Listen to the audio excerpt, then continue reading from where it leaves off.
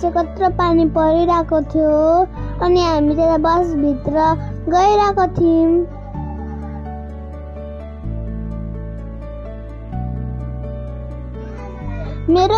मेरो पुन्टुलाई चाहिँ अल्छी लागेर यता मामुसँग नक्कल पारी बसिरहेको छिन्।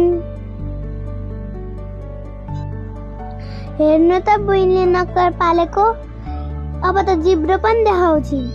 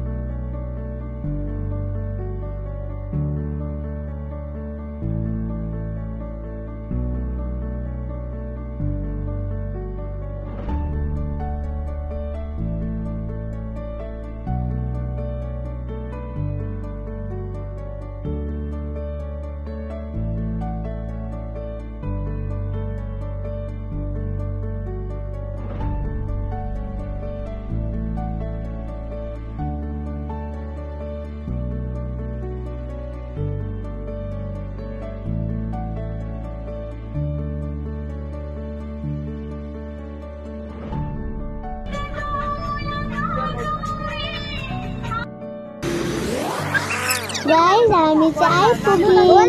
हाम्रो यात्रा चाहिँ माइदारसम्म थियो।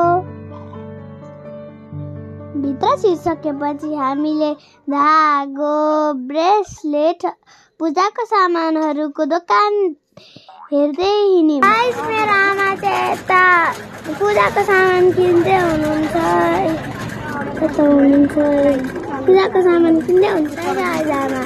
आमा चाहिँ यता अनि त पानी परिरहेको छ।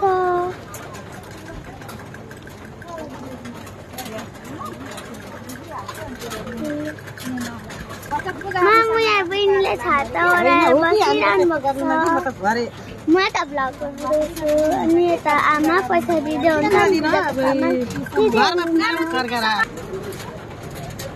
चुराहरू, ब्रेसलेटहरू, नेक नानी समात त न पठानी कति हो नानी समात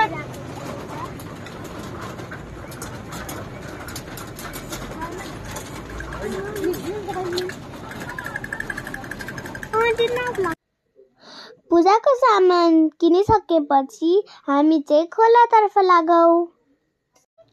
यता चाहिँ ठुलो पानी परेको थियो। हामी चाहिँ पूजा गर्नतर्फ लाग्दै थियौं। आमा चाहिँ यहाँ भिज्दै अघि हिँडिरहनु भएको थियो।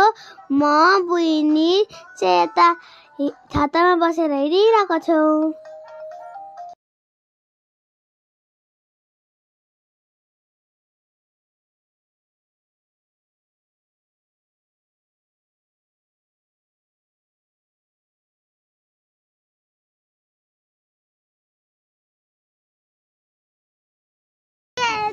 पानी पर नुहाए मैं गई चिसो पानी रे। हाय पुन्टु। हाय साबु। हाय गदा। हजुर ल त्यही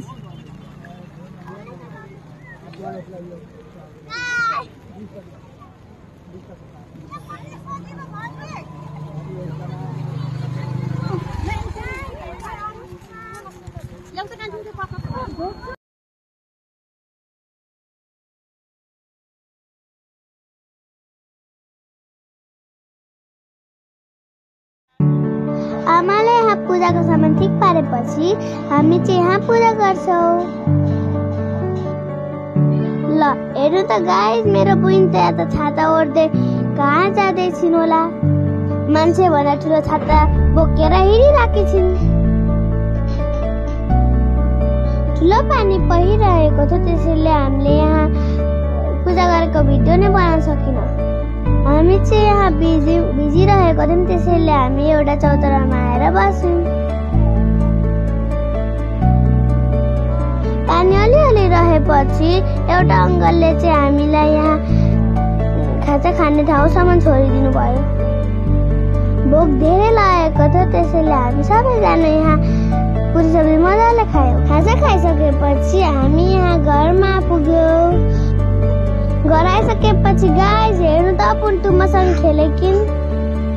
यसरी नै मेरो दिन गयो। By by guys, thank you for watching.